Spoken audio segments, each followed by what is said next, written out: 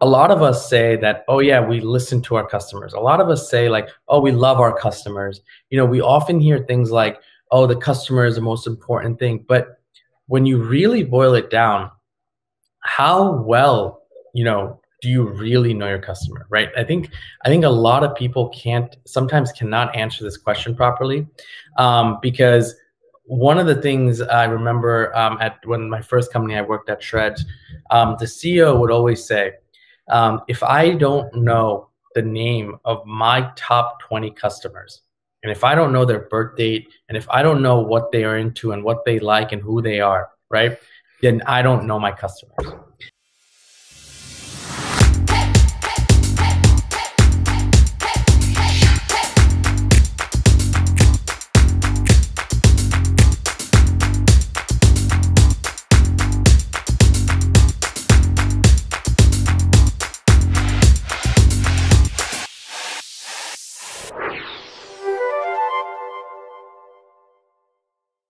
And we are live with a new episode of the CVO Live. Hello, everyone, and welcome to CVO Live. I'm here with Ronak Shah. Hello, Ronak.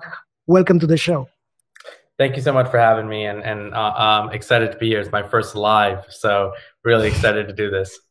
Let's do this then. So before going further, let me introduce you a bit. So Ronak is the CEO and co-founder of MyObvi, the winner of the Entrepreneur of the Year at EY 2022. He's also featured in Inc. as one of the 22 high achievers. He grew a direct-to-consumer brand like this, and I'm really, really excited to interview you today, Ronak. Thank you so much for having me again. It's been an honor to be in this space, and I love the ability to be able to have a platform to share my story. Superb. So first of all, let us know, for the ones which are not familiar with your entrepreneurial journey, how you've started it. How was the idea, and how you've decided to build this brand? Absolutely. For me, I was supposed to always be an accountant. I was an accounting major. My dad's an accountant, and that was the path I was supposed to take. I got the opportunity to become a controller at a startup supplement brand back in 2012. So I was an accountant at Deloitte, and I through mutual friends, got the opportunity to work as a controller for a startup supplement brand. And I took the risk because, when you're an accountant, you can always come back to becoming an accountant, but you get very few chances to kind of work on a startup. So I still did accounting work there, but I absolutely fell in love and was fascinated with the idea of building a brand and starting up a brand and working crazy hours. The brand I used to work at, we used to work 2 shifts a day. So it was an intense amount of work, but I got to see a company grow to about 100 million back in 2012. So I was only 21 years old. So a lot of great exposure. I stuck to it. I said, I want to get into startups more. I want to stay in the health and wellness space, and I want to see if I can one day have my own brand. But till then, I'm going to learn as much as I can. That's amazing. So let's understand a bit about how that experience framed your reality afterwards, because you've been seeing that this can grow, right? So basically you've destroyed some limiting beliefs. You've also installed other beliefs. How was that? How Absolutely. I think one of the biggest pieces that I've realized and learned is that when at least from when I was focused on learning about startups and wanting to understand that this is what I want to do, I think one of the biggest pieces I learned is the whole world of startups in itself is a completely fascinating experience. Like, you can be in accounting, but you need to know marketing just as much. You can be in marketing, but you need to know accounting just as much. And I loved how close all the networks were to each other. And I found that to be one of the most fascinating things for someone like me who asked a lot of questions. Excellent. So why this vertical in particular? Yeah, that's a great question. I think when you look at this space of being in, in startups or D2C or e-commerce or whatever it may be, one of the biggest things you realize is needing to know your customer is so imperative, right? And sometimes it's very hard to know your customer, if really, it becomes tough to understand, are they liking the product? Do you see the results? Do they give good feedback?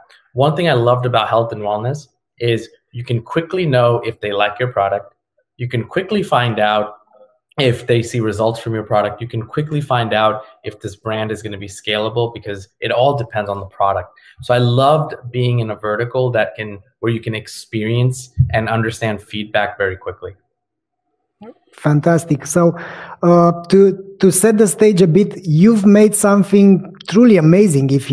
Because we have this access to more than 3,000 brands. We see how much revenue they generate throughout the years, and you are now at 40 million Yes. US dollars in only 4 years of existence, right? That's correct. Yeah, we crossed a little over $40 million this year, and it's been a great journey. We're also only a team of 8 people, so that part is pretty awesome to know. You don't need a massive team or raise a ton of capital to do it. Excellent. So tell me a bit about the customer research. So you are talking my language. I'm also a former e-commerce entrepreneur. Then I got sidetracked to the software as a service. So I do know a bit about it. So tell me how you are doing customer research, because the whole mission of our event here is to help companies improve customer lifetime value by knowing their customers better. Right. I think the one thing that we said when we were going to start the brand, or even just when I've been exposed to customers, is a lot of us say that, oh yeah, we listen to our customers. A lot of us say like, oh, we love our customers. We often hear things like, oh, the customer is the most important thing. But when you really boil it down, how well, do you really know your customer, right? I think a lot of people sometimes cannot answer this question properly, because one of the things I remember when my first company I worked at, Shreds, the CEO would always say, if I don't know the name of my top 20 customers, and if I don't know their birth date, and if I don't know what they are into and what they like and who they are, right, then I don't know my customers. And I think that stuck with me always, which was we will never know every single person by name, by heart, everyone, right? But if we can know some of them or majority of them or interact with them at some point, that was very important. And that's why we created a community right from day one on Facebook. It's why every month we go live on our community. It's why we do so many surveys. Yes, we have to sell the product. Of course, that helps run a business. But if you don't know your customer, your business can only grow so much, and you will only have so much of a relationship with your customer. So for us, knowing the customer, literally knowing them, and I know the names of our top 20 customers, I know their birth dates, I know where they live, I know what they do for fun. So that was very important for me. And to set the stage a bit, Ronak, how many customers do you have in total? Because it's important. It is. Yeah, we have a little over 350,000 customers now.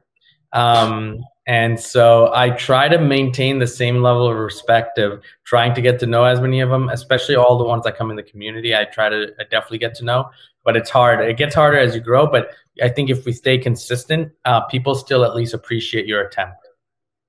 Fantastic. I love it. And I want to unpack something regarding your top customers. In our methodology, applying the RFM, we call them the soulmates. Like these are the ones that have the highest recency, frequency, and monetary value.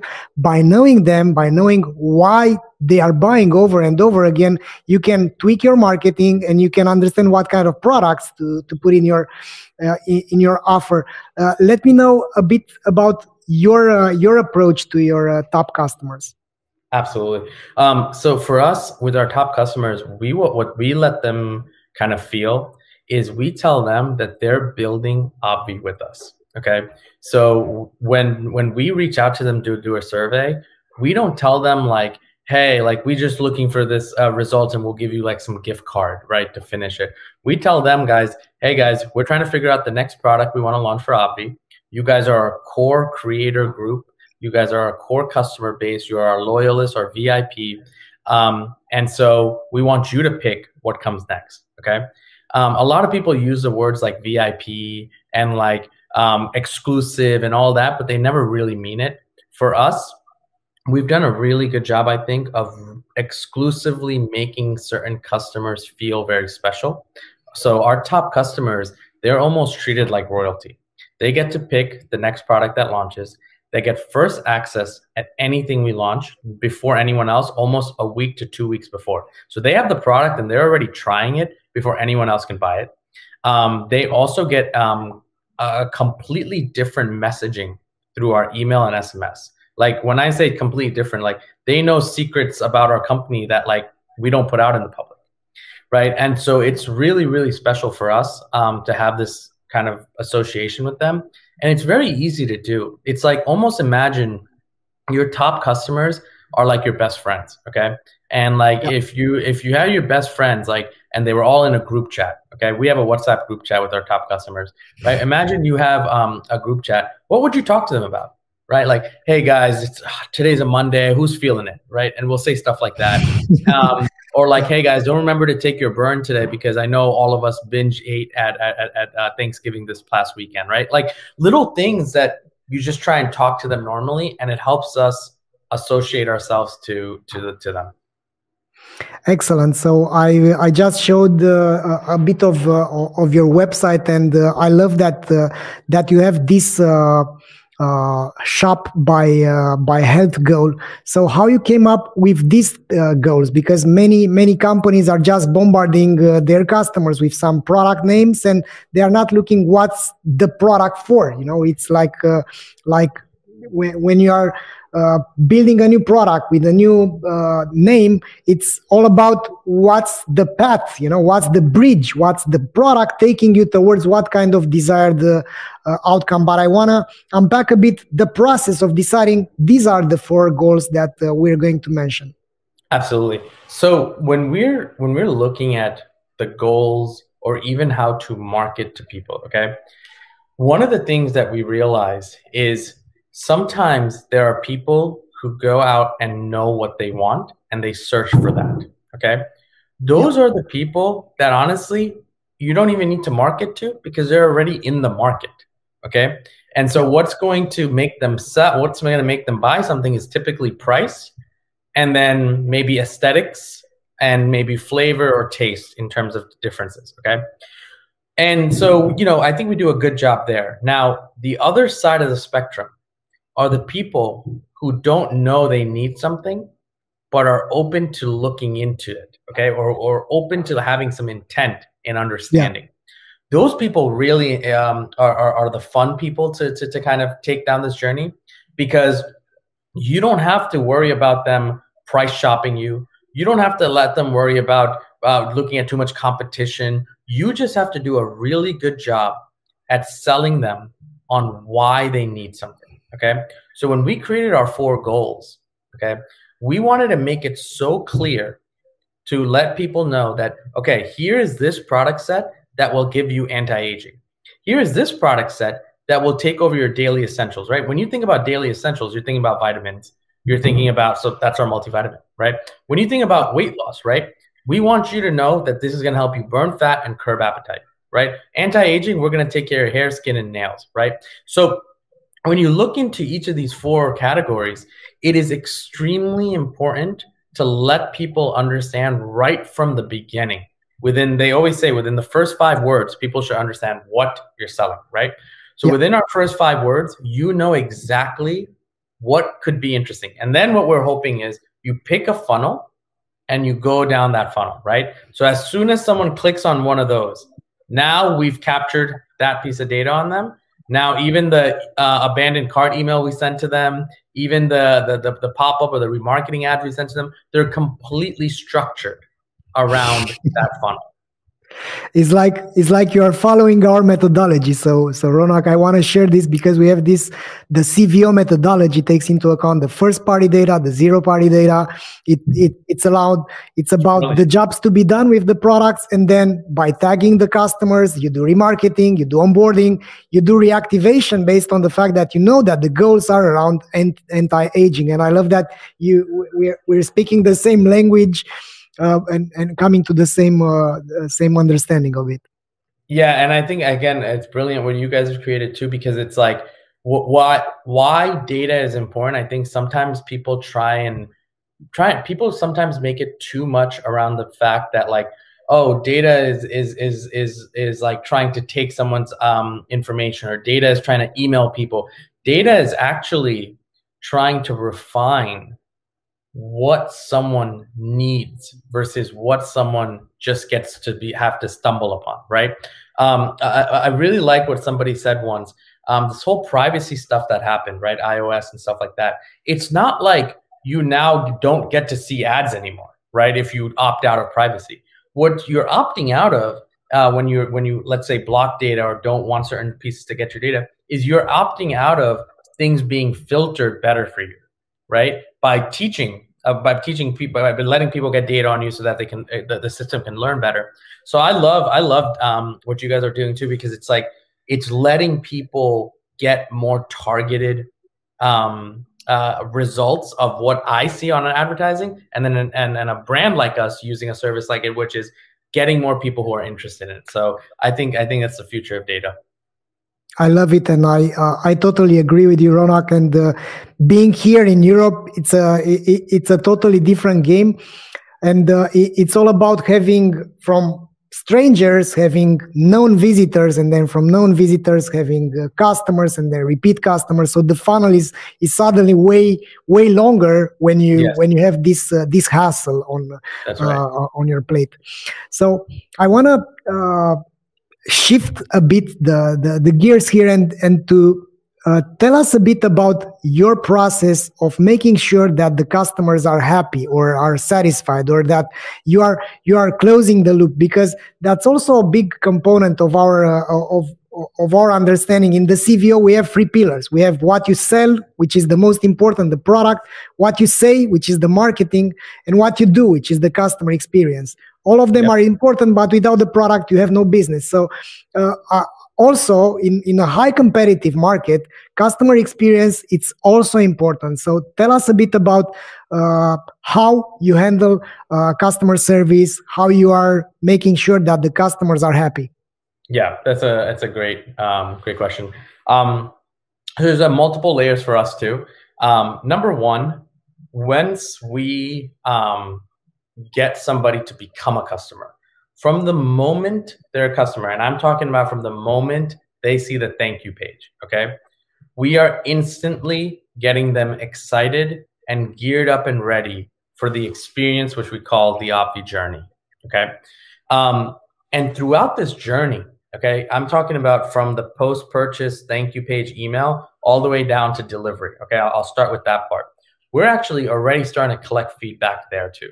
In midst their journey, we tell them, here's what to look out for. Here are some tips and tricks. Join our community right away, so you can talk to other women just like you. Then we ask them, we want to know what got you excited about buying Obvi. Was it just the right price? Was it somebody else that told you about it? Was it a great ad that got you excited and you love the flavors? So we asked them a bunch of stuff. Right there, we're getting feedback. Okay, we're getting an understanding on why somebody wants something, okay, or why somebody bought something. You use that to do more of what worked, right? So that's feedback point number one. Then we ask them to come into the community and introduce themselves, okay? When they're introducing themselves, we ask them to give us feedback on what is something they struggle with in their life and health, okay? So we find out a lot of people struggle with diabetes, keto friendly, like a lot of health problems, okay? And so then we know, okay, we got to use this as feedback to make sure we cater more of our ads to this, okay? Now, point of delivery, right? From the delivery to day 7, we get a lot of feedback on, hey, have you been enjoying the product? How have you taken it? Do mix it with milk? Do you do this? We do a lot of feedback surveys. So just right there, right? I'm talking about from the minute they purchase to 10 days after delivery or 7 days after delivery, we've talked to them 3 to 4 times already. Okay. And just collecting feedback on what they're doing and why they're doing it. Okay. So I find that to be very helpful. So that's number one. And then secondly, now let's say somebody has had the product for 30 days. Okay. So then we start the journey of, have you been enjoying it? Okay. We want your real review. We want you to send us a video, negative or positive feedback. We actually ask for videos for negative feedback. We then also obviously ask for reviews, simple things like that, Trustpilot, Yotpo, our review systems. And then lastly, I think one of the most core pieces that we do is we ask each of our customers if they would recommend to a friend. Okay. And if they say no, then we ask them a series of questions of why not. If they say yes, we take them down our affiliates journey, which is growing this community of now 65,000 women, right? That's growing a massive pool of revenue, but also a lot of referral revenue, which is great. So I think we're talking to our customers at least 7 to 8 times in just the first 30-day journey. And each point is collecting feedback on why or why not they would continue down this journey.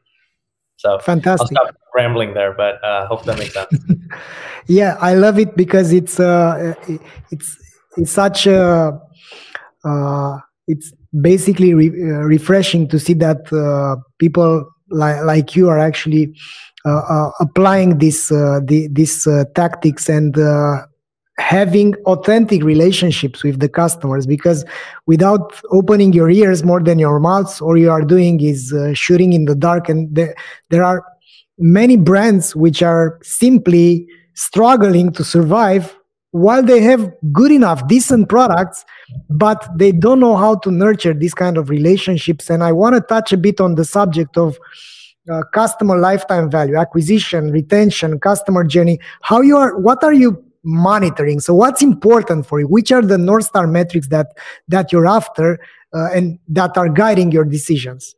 Yeah, I would say up until probably 2 years ago, what we cared about was brand level retention. Okay. And what I mean by this is, you can call it customer lifetime value, but I think that's sometimes it becomes a little gray area. But what we look at is brand level retention, which means, are you coming back and buying from us, period? We don't care if you're buying anti-aging products, detox. We don't care if your first purchase was weight loss. We don't care if your first purchase was collagen. Are you coming back and buying more product from us at least 5 to 6 times in your lifetime? Okay. And retaining yourself with the brand. What we switched to slowly, is we started to go towards customer lifetime value by SKU, which is, if you're buying our weight loss product, the Burn, okay, we want to make sure you're buying that at least 5 to 6 times again. And if you're not, we want to figure out, why are you dropping off? Why are you churning on that product, right? Why are you jumping to another product? Are we doing too much cross-selling? Are we have too much confusion? We want to understand when you stopped using it. And then lastly, we want to understand, did you see results or not? So when we shifted towards customer lifetime value by SKU, it's almost like each product now is its own brand. And we've been able to become way more refined, way more kind of predictable in what we should be expecting. So that's now our North Star metric, is what is the customer lifetime value by certain SKUs. And that's definitely our top one. Excellent. So I want to show you and our audience something that we've launched last year, which was also eye-opening for us to be able to see what is the lifetime value by the first bought product, like here, and also to see the chances to place the next order at the based on if the first product was this or the other. So I think we're speaking the same language. That's incredible. That's great. Yeah, that's How do you something. guys figure out the chance to place a second order? Is that based on just obviously historical only, or are you using any other data there? Yeah, we're predicting based on the purchase that okay. Let's say this is of course dummy data, but we have data from many customers. Based on that, we are coming up with the chances to place the next order, and based on that you can prioritize. And also what is something really important is that this is guiding your budget, so you can bid differently if you know that you have a certain SKU that's delivering 1,100 in CLV. It's a totally different great game if it's delivering only 500 in CLV. So based on that, you are truly data driven. Got it. And then can people upload their data and you can run historicals on it too? Yeah, sure. So we grab data from Shopify, from eCommerce, and then we push this data. And the beauty of it is that to brag a bit about our latest capacity. So basically based on that, we can build audiences. Like if this is a certain product, or if you have a last order, first order by a certain product, or from a certain RFM group. So let's say you have your soulmates, which are the best ones. You can build this as an audience and then send it to Facebook, to Google Ads, and basically to continue the journey. If they are in a danger zone and they've bought a certain product, it's like an email but on Facebook ads. And also we connect this with CVO. That's our game plan at this moment. That's awesome. That's really cool. Really, really cool. Yep. So Ronak, I wanna touch on a different subject regarding how come you've started to ask to use the surveys. I'm a huge fan of surveys, and let me give you the backstory. I was an e-commerce entrepreneur.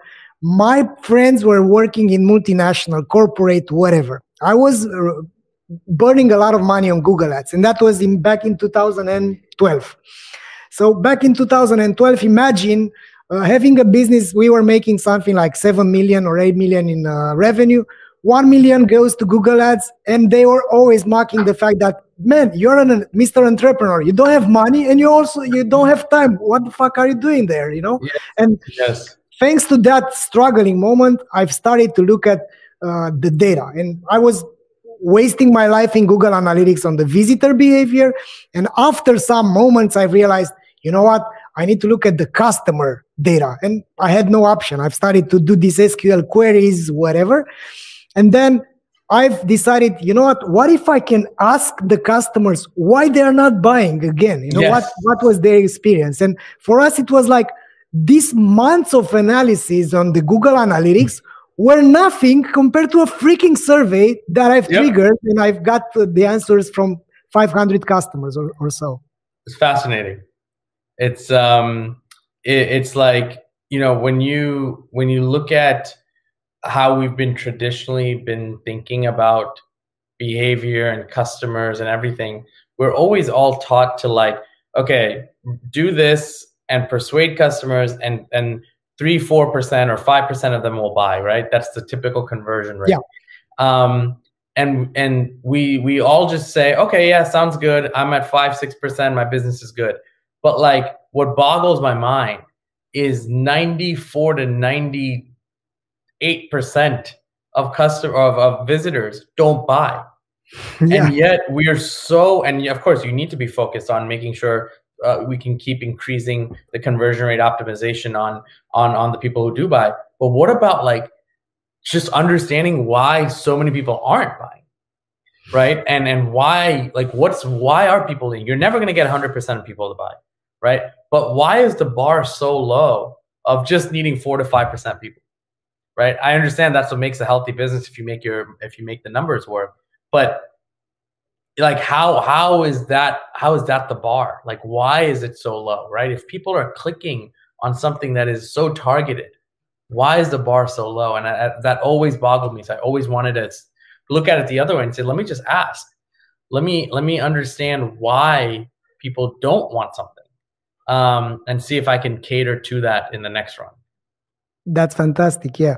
So tell us a bit about some aha moments that you got thanks to the surveys. I'm a big fan of surveys, of conversion rate. Of course, we have the whole product around conversion rate optimization besides this one. But tell us a bit about some aha moments. Yeah. So one of the ones were it was pretty awesome. I don't think too many people know this, but we have now 34, 35 SKUs. Okay. We launched with 2 SKUs. The other 33 SKUs that we've launched till date, they are purely driven and decided by surveys. So every single SKU, like our 3rd SKU, we didn't have much money, okay, when we wanted to launch a 3rd SKU. So we basically, initially, we were like, you know what? We can't screw this launch up, okay? We can't waste money. Why don't we just ask the 250 customers we had at that point, why don't we just ask them what they want as the next flavor, okay? And at least maybe if they're telling us what they want this, maybe they'll buy it. So we launched a survey. We put 5 flavors. We said, hey, pick the next flavor, and then we'll run with that. Initially, the only reason we did this survey was we just didn't want to mess up the next launch. But what we realized is when you actually just ask people what they want and then you deliver on it, the burden shifts to the customer to be like, oh shit, they listened. Like I have to buy this, right? Like you almost are putting obligation on back to the customer. And it was so fascinating for us. So we said, okay, on our 4th product launch, we did it again. 5th, 6th, 7th. We're now, 33 more launches later. Every single product we've launched and will launch ever in the history of this company, we will do it via survey. We will ask them what they want. We will take it to R&D. We will produce it, and then we will launch it, and we will hope to see the success we've seen thus far. Hats off to you, man. It's it's a fantastic piece of information, and what I have to say is that I'm writing a book, my book around the CLV revolution. I hate it that I've just sent it to press, because I would have quoted you at the section of how impactful it is to use and leverage surveys in your product assortment. I think it's not even like it's important. I just feel like more people need to do it, just point blank. And then the next piece, the one other aha moment I had, which I think was really powerful through survey, is in our surveys, one of the things that we did was we asked people, tell us one other product that you were considering, one other company you were considering to use before Obvi, okay? Yeah. And we would get lists of all of these competitors we've never even heard of, okay? Like random, maybe like MLM brands or random brands. And we said, okay, this is now, we took the list. I think we have like a list of like 62 or 63 companies. And we watch them like a hawk. We see what they're doing in marketing. We see what they're doing in their community. We see everything. And what it has turned into is it's become our ecosystem. Okay. And a lot of times you think you know who you're competing against or who your competitors are, but sometimes you have no idea. There are ones that aren't even out here in the open, right? And they're just doing TV marketing or they're doing podcast marketing and you never even heard of them. So it was fascinating to find out our competitive landscape through our customers. Fantastic. Yeah, fantastic insight. What I want to touch right now, Ronak, is the fact that sometimes you are not competing with the product. Sometimes you are competing with another habit of, I don't know, maybe sometimes you are competing with a weighted blanket, maybe you are competing with some other products or with other habits, other behaviors. And unless you know the problem that you're solving, you don't know how to write copy. And that's also something that I've discovered. I was doing this job to be done research for for a company 2 years back, a direct-to-consumer company from the UK. They were selling turmeric shots, something around your area, and they realized that they were selling immunity support, more energy, whatever, and they realized that their recurring revenue, so most of the recurring revenue, like 60%, came from people which were looking to get rid of the joint pains. So basically, it wasn't their brand around energy, immunity, whatever. It was people that were buying turmeric because it was a fantastic replacement for ibuprofen and other things that were harming them. The side effects were really damaging against their natural components. And through their feedback, through their direct open answers, it was like, these guys are writing our ads. It's like we can't do anything else. That just put them over there. It's not. That's it. That's it. There's nothing to add. There's nothing to add. And I think it's like I think sometimes when you put yourself as a marketer, you feel like you have to have the full burden on. You feel like you have the full burden on how and why you need to market a certain way, but sometimes you have to shift the burden on the customer and have them tell you what part of the marketing that you did is what worked, Yeah. And I think sometimes we just try and say, like, we do all these post-purchase little surveys that say, like, where did you buy from? And people just click Facebook or TikTok or whatever. We need to go deeper, right? Yeah. What is the reason you bought this? What are you trying to solve? Right. And I feel like we don't ask that because we think it's too intrusive. But on the flip side, we're trying to put everything spaghetti at the wall and hoping something works. Might as well ask them. Yeah, fantastic. I love it. Ron, I wanna shift a bit towards the business strategy. So how you are making the culture, because it's not only you, right? You are customer centric. You are one of the most customer centric CEOs I've ever encountered, and kudos for that. I'm really happy that we're doing this together. How you are making your team think the same that you are? How are you instilling this to maybe you are working with agencies or to everyone to focus on, we don't know, let's ask the customers, let's follow what they are saying? Yeah. I think one theme we have across the company between my founders, myself, and our employees, and even when we have our weekly debriefs with agencies, one thing is if anybody does not have an answer that they're willing to bet on, okay, or they're willing to put their money on or put their job on the line for, right? Then you need to go and find the answer through qualitative data. Like for us, and like even if someone we might even have an employee that's like, I know chocolate covered strawberry would be such a great flavor if we launched it, okay, for collagen. And our first time, even though that sounds like a great flavor, we'll say, how do you know that? How do you know it will work, right? And unless there's data backing anyone's answer, we don't go forward with it. Now, the negative part of this mindset is that we don't let gut or instinct come in the way, or feelings or emotions. We're very cut and dry there. It's everything needs to be very data oriented.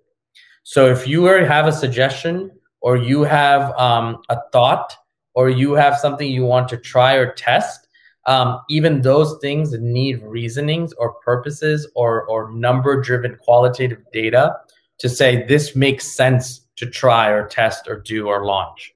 So I think that part is just in our day-to-day conversations, in our day-to-day, like even meetings, our agencies know that, like it's just the theme. So it takes out anyone just saying, oh yeah, I'm just trying this out. There's no casualness in it. And again, the negative of it is it takes away sometimes the fun of trying something that is so bizarre. But we just can't afford to try things. Love it. So Ron, regarding your next adventure, so how you are, what's your vision around Obvi? how you are making this vision happen. Yeah. So I think the next piece to Obvi is we need to grow in retail. So we're launching in Walmart in August, nationwide, which we're excited about. But more importantly, Walmart is just one of many places that we need to be available. And so what we're focusing on is building out a team in retail, also getting some strategic partnerships and advisors to help us grow the retail arm. Because with D2C, you can build a great brand, you can scale well, and you can make tons of money. But if our vision, which is we want to have a 9-figure exit to a strategic buyer, we need to hit some serious scale and critical mass. And that will only come through retail developing the right way. Yeah, this is in line with what many people in the direct-to-consumer arena are stating, that there is a plateau and you can't simply scale, and the unit economics are not working unless you are distributing through retail chains. Yeah, and it's not even plateau. I think what happens is you get to a point where you can't keep LTV going for so long, right? The reason it's called lifetime value is there's a lifetime of a customer. And if that customer is churning at some point, you need to be scaling at exponential levels year over year over year over year, okay? To keep the pace of growth that you would need. And it's an immense amount of pressure on advertising spend and acquisition to do that. Now that we're here, Ron, tell us about how you do you monitor lifetime value versus customer acquisition cost? Do you do this type of dance? Tell us a bit about the CAC payback. Give some insights, because there are still many entrepreneurs, e-commerce leaders, which are guided by ROAS or other shallow metrics. Yeah, I think the guiding metric for us is not the CAC to LTV ratio. The reason CAC to LTV comes up is we know when we want to sell the company or raise a round or a capital or anything, we know we need to hit a 3-to-1, right? It's what everyone tells us. We know that's in the back of our mind. We're probably around 2.5, 2.25, 2.5 to 1 right now. So we know our metrics well. We know it's not good enough yet. But I think what we measure is by funnel, we measure what our CAC is. But more important than CAC, we measure what our new customer acquisition cost is, right? So NCPA is the most important metric for us outside of customer lifetime value by product. NCPA gives us a good gauge on a few things. One is, what are we really willing to afford? What do we really have to pay to get a customer? How is the market working? How's the economy trending? Because almost all of those layers affect NCPA. And so for us, NCPA is almost like a NASDAQ ticker, right? We don't change too much. So when we see fluctuations like this in NCPA, we know something's going on. And so it's a great measure for us to understand volatility. And I think that's probably the closest metric we look at outside of CLTV. Love it.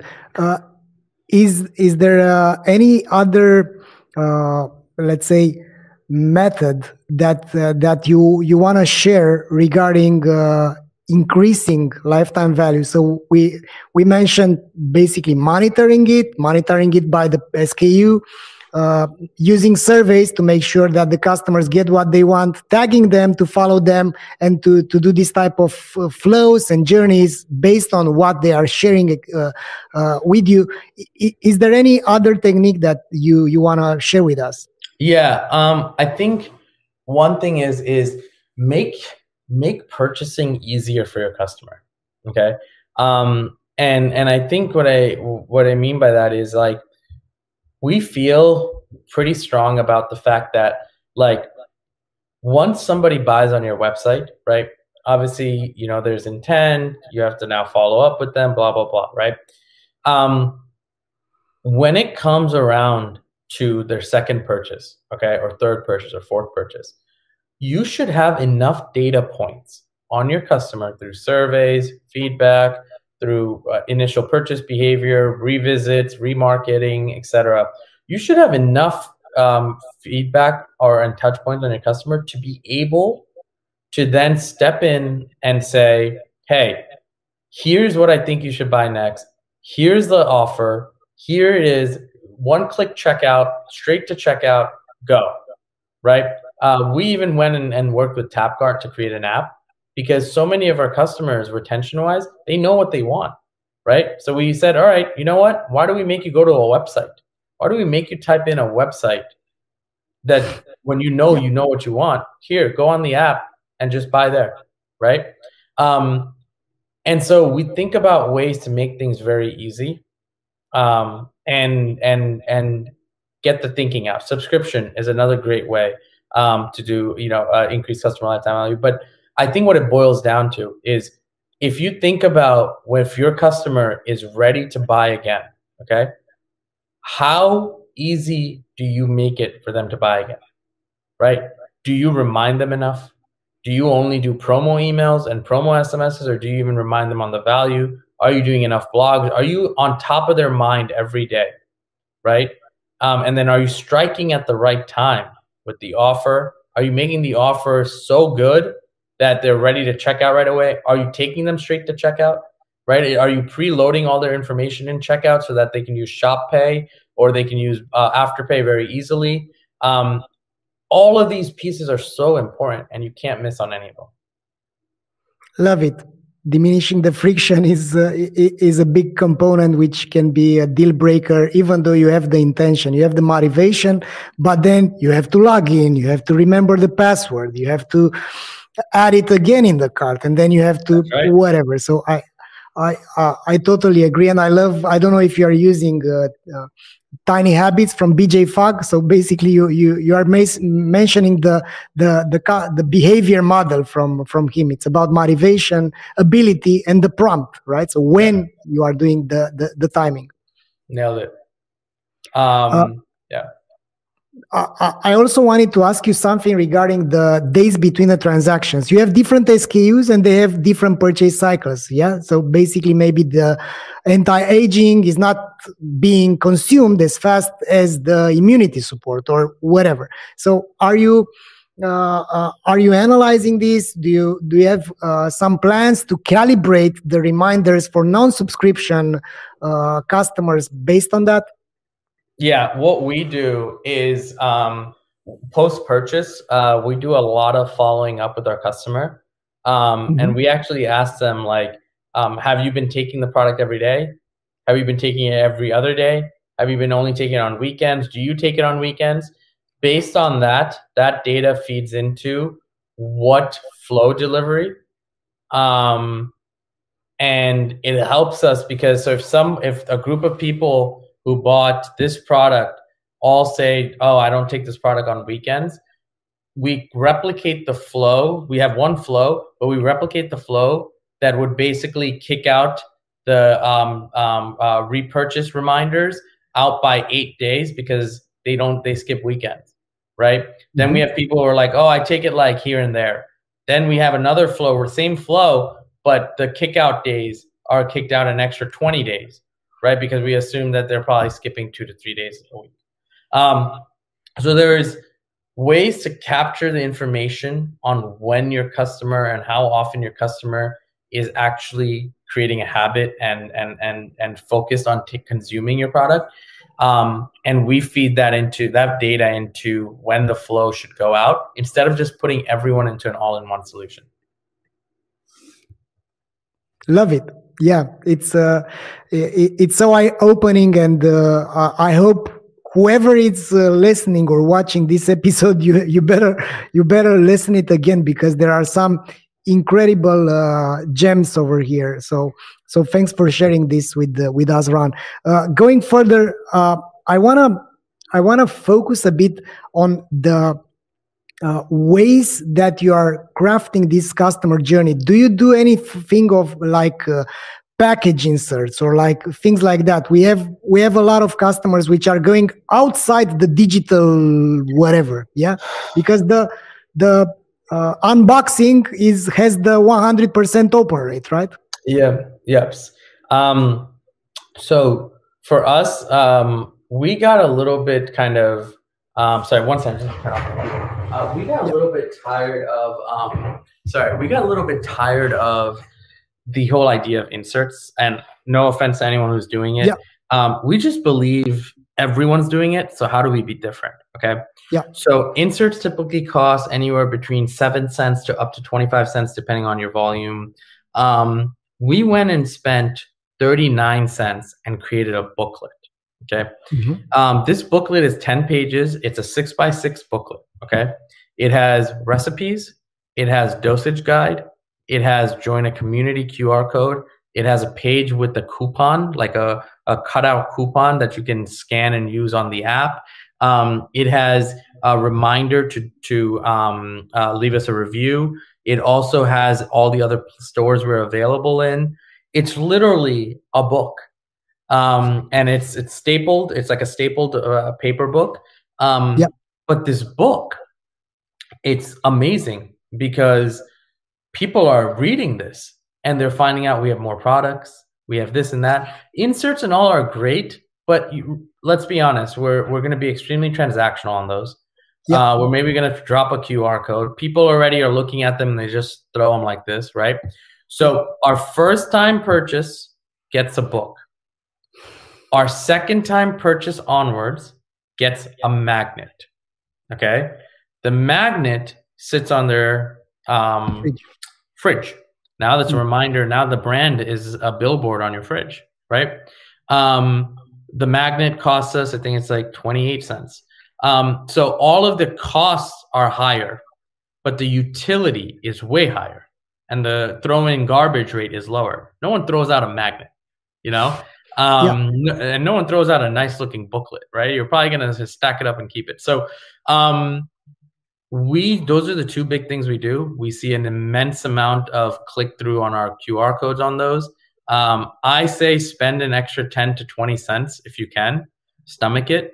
I know when people have low margins, it's tough, right? Like, cause that's 20 cents per order. If you have 10,000 orders, that's an extra $2,000 of lost profit. So I get it. But the value is immense.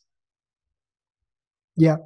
I want to ask you, Ron, regarding this type of techniques. Do you measure it's clear that you've measured the impact and you've seen the impact in the retention rates and in the purchase frequency, but you are mentioning something very important, and I want to focus a bit and unpack a bit this technique, because I also have it in my book. We have a lot of success stories with this. Many people are throwing their discounts and are bombarding their customers before they had the habit of consuming the product. Before seeing the value, there's no discount that is going to convince me to buy again a product which I haven't seen the value from. So I want to unpack a bit the fact that the fragile moments, the most important moments, are not from 0 to 1 if you've nailed your conversion and acquisition, but are from 1 to second, the second to third order. And there the chances are always going higher. So we have this data, huge amount of data. Yes. First to second, second to third. Fix this, and then it's like a domino effect, right? It is. I think the big piece. So to answer your first question, yes, I measured it. I measured it mainly because when you send out inserts, we didn't see that many clicks on our QR codes. One. Number two, we never saw anyone post about it. Like, people would do their unboxing, and we literally saw people look at the insert in their video, because we asked for a lot of UGC. Okay. Yeah. So we literally saw, and we say, don't open your box until you do the UGC. Okay. We want it to be super organic. Literally saw people take the packaging out, look at the insert, toss it. Okay. And like, this is for UGC content, so they're being as organic as possible, but also, you know, trying to like it. Anyway, so when we saw that people were like, okay, just not too keen on it, we then started putting these booklets, and the booklets became a stopping point before even the product. And that's when you know, if you can capture attention before the real deal, now you know you've gotten someone hooked. Okay. So I think that piece is very important. And then on the 0 to 1 to 1 to 2 comment, I think it's really important to like treat the first time purchasers versus the second and third time purchasers completely different. Like they almost need to be catered to like a different company atmosphere, right? The first time purchaser, they're around excitement and you're trying to bring them into this world of yours. The second time onwards, these people, like they need to almost be congratulated on the fact that they've stayed consistent, that they've made it this far. The tone, the messaging, like, hey, now this is a staple in your life. This is a magnet on your fridge, right? You should be proud that you do this every day, that you have to be reminded about this. You know, it's like when you put a kid's drawing up on a fridge, right? So I think there's certain things we do that is supposed to attack the emotion of someone. Fantastic. Ron, I think we could go for hours, but unfortunately we're running out of time. I think what you're doing is amazing. You're a natural talent into orchestrating customer journeys. I think it's amazing that you've done all of this in only 4 years. I've been investing my, let's say, from 2012 up until today, so 11 years, I'm doing all these things. So basically, you've touched a lot of the things that I've learned by working with D2C brands like yours. Really, hats off to you. Thanks a lot for being today with us in the CVO Live episode. And I want to make something, if you agree, we want to get you again in a few months from now, and we want to do this as a part of the CVO Academy. So I think your knowledge belongs to the CVO Academy, our 16 hours academy, but you're a practitioner which is actually doing this. We have there the chief evangelist from Klaviyo, we have academic professors, we have people, but I think what you're doing is amazing, and I'd love to build a course based on what you have to share. Oh, I'd love that. I really appreciate it. I will say, I've done a lot of podcasts. I've done a lot of different things. I think some of the questions you asked just shows how in depth even you've thought about these things, because it's you don't just use the word retention. You don't just use the word repeat purchase. You're actually trying to understand how those things happen, and I think we need more of that. So again, thank you for the opportunity, the platform. I hope everyone got some value, and I would love to be a part of what you're continuing to do. Perfect. That was all. Thanks a lot, Ron, again. It was amazing to have you here. And thanks everyone for watching. If you've listened to this episode, make sure you listen to it again, because that was full packed with the wisdom nuggets. See you on the next episode of the CVO Live. All the best from Bucharest, everyone. Take care, guys.